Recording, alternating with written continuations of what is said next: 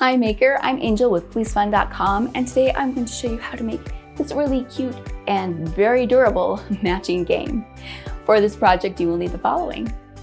For this project, you will need 4 sheets of felt that are 12 inches by 19 inches, preferably felt that has wool in it so it can take the iron on.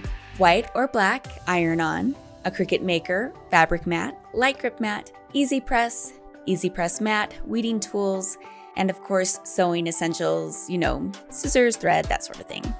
You'll also need the design space file. I will have a link to that below. Step 1, cut out the materials.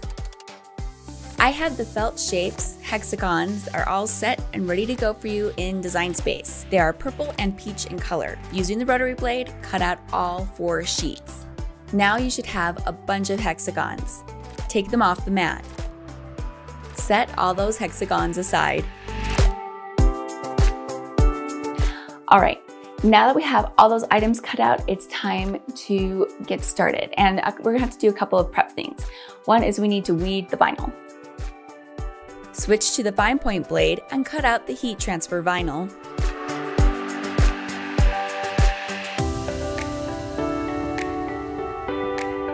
Weed the vinyl. All right, now that the vinyl's weeded, we're going to iron on the letters to the pieces that we're going to have as the bottom side of the matching game. Step 2, add the everyday vinyl to the matching game pieces. You can do this several pieces at a time. Lay the color of the matching game out that you want the letters or images to go on. Cut the letters or images apart and center them on the felt pieces.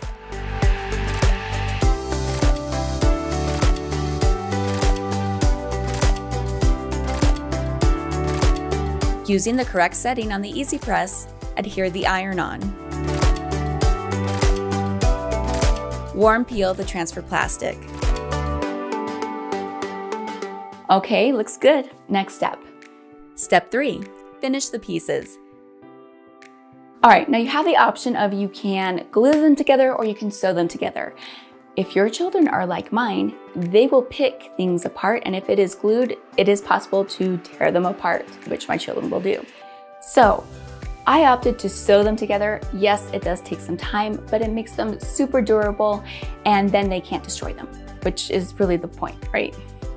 Match up one of the pieces with iron-on to a piece that is blank. For me, that means matching a teal with a cream color. Using the edge foot, stitch around the outside with a straight stitch to finish the DIY matching game. Since this takes a little time, my advice is to do this in batches.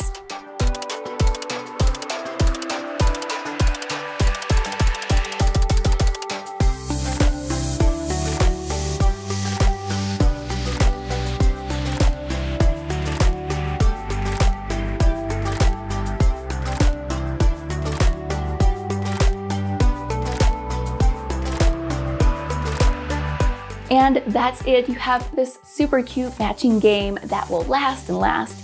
And you don't have to do like the uppercase letters and lowercase letters like I did. You could do shapes, you could do colors, you could do any number of things for a really cute matching game.